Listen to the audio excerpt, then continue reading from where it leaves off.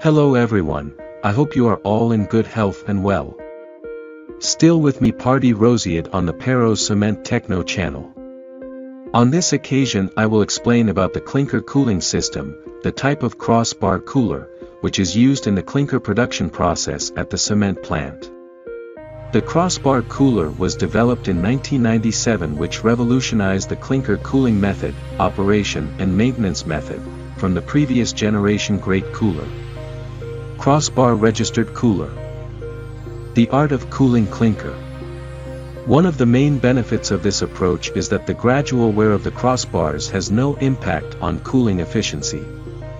By comparison, on moving grate cooler models, the grate plates wear and create gaps between plates, which leads to inefficient cooling and poor thermal efficiency, and all the additional problems that arise from clinker exiting the cooler without having cooled sufficiently.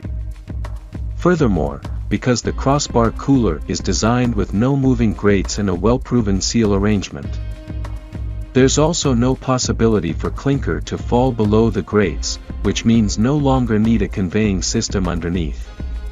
Replacing worn grate plate or carrying out gap management on grate-type coolers are time-consuming exercises and expensive cost.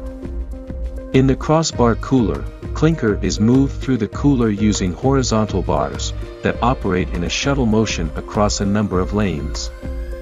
This effectively conveys, mixes and shears the clinker, and prepares it for efficient exposure to the cooling air.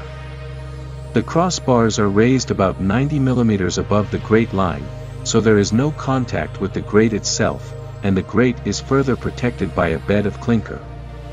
This extends the grate life considerably in comparison with the moving grate cooler models. The number of lanes across the cooler width provides flexibility to control red river formation. If you should see a red river, you can simply slow the clinker transportation in the affected lane to give the clinker more time to cool. The crossbar cooler is designed such that in most cases, you will only need one hydraulic cylinder per lane, reducing the maintenance burden.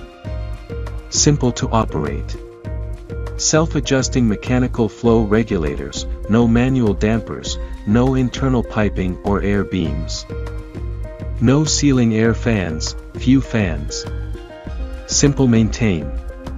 No moving grates, no clinker fall through, no side seals, no spillage valves, no undergrate conveying system, easy replacement of wear parts. Thank you for watching this video. Don't forget to subscribe, like, comment and share this video to your friends who need it. And see you in the next video.